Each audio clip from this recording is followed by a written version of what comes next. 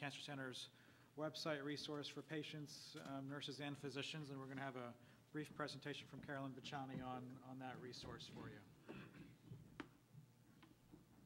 Hi, thanks.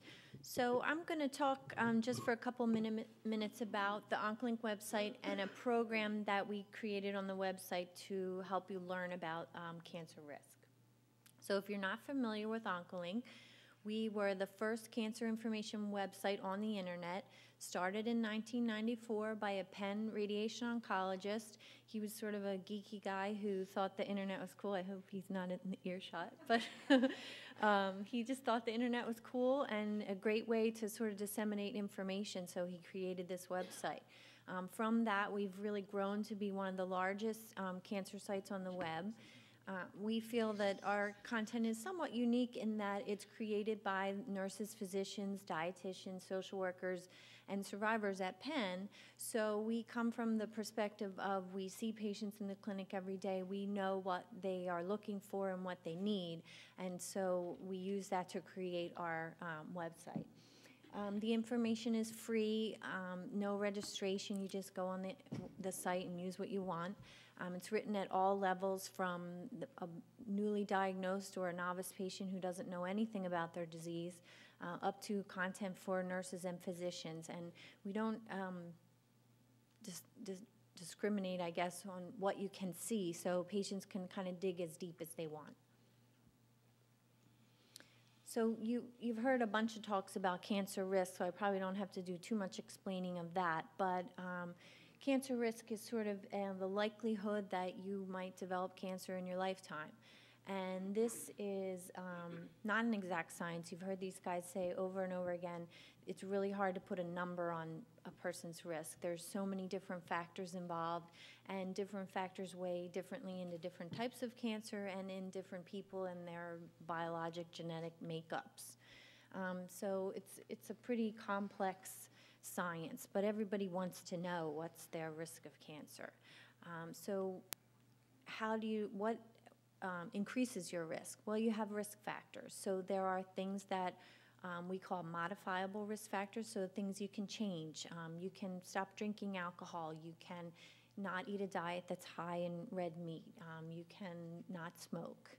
And then there's things that are non-modifiable. So you can't change the fact that your mother had breast cancer or that you had exposure to something as a child. Those are things out of your control. But some of these factors, I often think, you know, in the news media, people hear a lot about lung cancer and smoking, but people don't often hear that smoking is also associated with 12 other cancers. So they don't always, they kind of have the blinders on looking at lung cancer, and that's really not the only concern. So these risk factors can play into a number of different cancers. So we worked on our website to develop a program to help people learn about risk factors and then take it the next step, how to take what you learned and make changes in your lifestyle to lower your cancer risk. So you go on our website, there's a program called What's My Risk? You fill out a pretty detailed questionnaire. It asks all about your lifestyle, habits, health history, your family's health history, and then it creates for you a report that shows you what are those risk factors that are of concern, what cancers are they associated with, and then what kind of tips and resources can you take away to make changes that can lead to a healthier lifestyle. So people often ask, well, why can't the program tell me you have a 15% chance of developing cancer? And just like these guys have said, that's pretty impossible to do, especially when you're looking at all cancers combined. So we chose to go the route, sort of empower you with information and allow you to make changes. So I'm just going to run through and show you quickly what it looks like, and then on your own you can develop a plan. So this is the program's homepage. There's a pretty detailed description for you about cancer risk, how to understand, how to interpret when people talk about cancer risk in the media and in presentations like this. And then you move on to fill out a questionnaire. This is just one page of the questionnaire, so it asks you about smoking, history of all kinds of smoking, height and weight to determine your BMI, dietary choices, how much do you exercise, all kinds of things like that. And then when you get to your result page, you'll see this kind of graph that you're seeing. It's sort of cut off on this sheet, but at the bottom, where it'll have a certain type of cancer and then what risk factors that you have that are associated with that type of cancer. So it kind of gives you a visual look at, people may not realize that smoking is associated with esophageal cancer or head and neck cancer, but this will kind of show you that. And then in your results, you'll see at the top there's some little tabs. So it's broken down by things that you can modify, things that you can't modify, some tips for screening and prevention going forward, and some information about family history. People always ask us, oh, well, my cousin had lung cancer, but he was a big smoker. So maybe that doesn't affect your risk as much as if your mother had breast cancer. And it kind of goes into explaining for the different types of cancer that might be present in your family, how they can affect your own personal risk. And then I'll just show you one section if we had, they're kind of sandwiched down to make it easier to read, but if we clicked on the read more about current smoking, you're going to get a really detailed bunch of information about how smoking causes cancer, what steps you can take if you're interested in quitting, how to go about that, and then after you quit, what kind of things do you have to keep in mind? Because now you're a former smoker, there are some health things for you to consider after. So we encourage you to get informed, empower yourself, and visit our website, oncolink.org, and just look for that What's My Risk logo and create a profile. Thanks. Thank you. Great. So that brings us to the end of our scheduled talks, and we're happy to open up the question and answer session. We are a little bit behind schedule, but not too far behind, and I think we have a few minutes for some questions, and so we have happy to open up the floor for questions for any of the speakers that are here.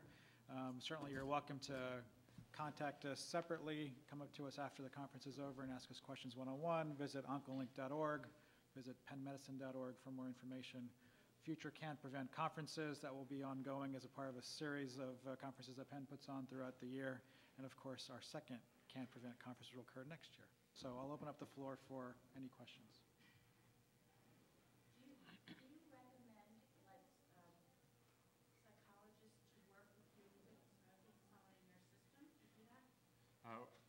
We don't have a clinical service that is like a fee-for-service or reimbursable through a third party. We have a number of clinical trials that are supported through grants, and we enroll participants in those clinical trials that provide them with almost all of our clinical trials. I think all of them do provide behavioral counseling, and we have master's level counselors that provide that counselors, and they're supervised by a PhD level clinical psychologist. And is that worked on in Radnor, or is it all in Philadelphia? It's all in Philadelphia, 35 Market Street. So there is a smoking cessation program at Presbyterian Hospital, which is run by Frank Leone, which is he's a pulmonologist. But will see patients specifically for smoking cessation services outside of any other lung problems. Obviously you need to be referred in from usually your primary care office or another doctor who's going to refer over to Dr. Leone. I'm sorry we don't have any information available on his program with us today, but You can call me and I can give it to you. My number is 215-746-7143. And Robbie, I think at that back table there are some brochures about his program. Oh, okay. Okay, great. So certainly there are two main avenues to seeking out tobacco cessation services, either through some clinical trial programs and research studies or through Dr. Leone's program. Other questions, folks? What would be the effects of someone that worked in an industrial area where there were a lot of sulfur gases? A lot of sulfur gas? Yeah.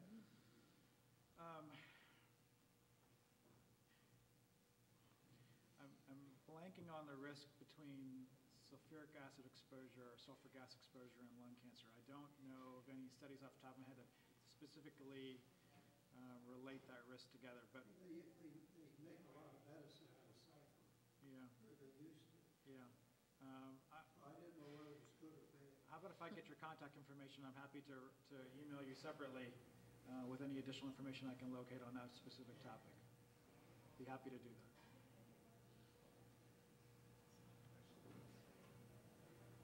Other questions, folks?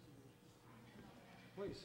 In terms of prevention, once you've been a smoker, other than stopping smoking, are there vitamins, minerals, foods, things like that that are going to repair your lungs faster or reduce the risk of getting lung cancer?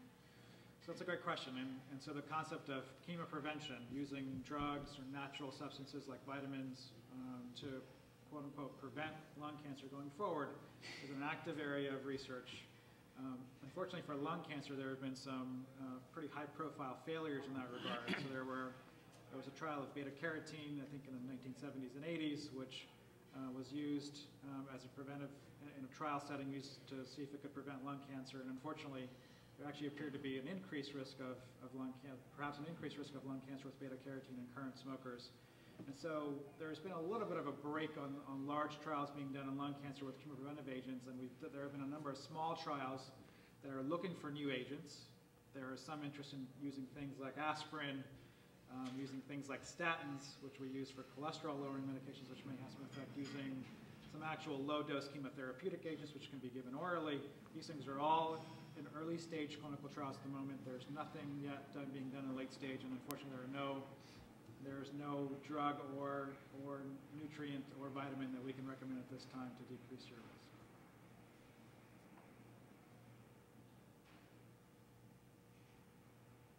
Okay, well, why don't we end here? Thank you very much for coming today. We appreciate you all being here. Please let folks know that might be interested in this topic in the future. I also think it was taped, so it may be available, I think, on the Penn Medicine website for viewing. Be happy to answer any questions one-on-one as we get ready to leave the room. Okay, we'll sneak one last one. One last one. Are your notes available? I'd be happy to send you my slides, yes. Yeah. And there'll be, Slides and the videotape will all be on the website after the conference. Yes. Oh, okay, great. Yes. That's great. Good. Great. Thank you again.